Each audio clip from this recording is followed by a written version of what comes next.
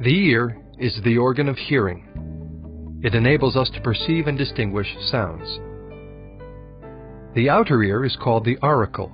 It is a cartilaginous horn that gathers sound vibrations and directs them to the external auditory canal.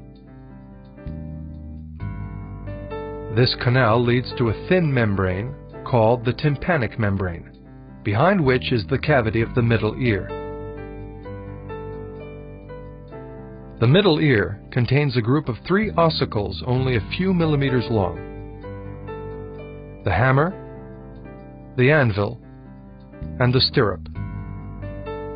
The stirrup is in contact with the inner ear, which is composed of the cochlea and the cochlear nerve, as well as organs linked to balance. Sounds are vibrations of the air. These vibrations, captured by the auricle, are routed into the external auditory canal. They are then transmitted from the tympanic membrane to the ossicles, and finally to the cochlea in the inner ear. The cochlea is a small spiral-shaped organ formed by 3 parallel coiled canals: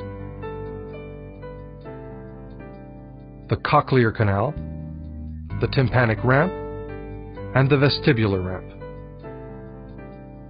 Sonar vibrations enter the cochlea via the vestibular ramp. As they travel, they stimulate sensory organs, the organs of Corti, which transform the vibratory movement into nerve impulses. These impulses are transmitted by the cochlear nerve to the cerebrum, where the sounds are analyzed in the auditory cortex.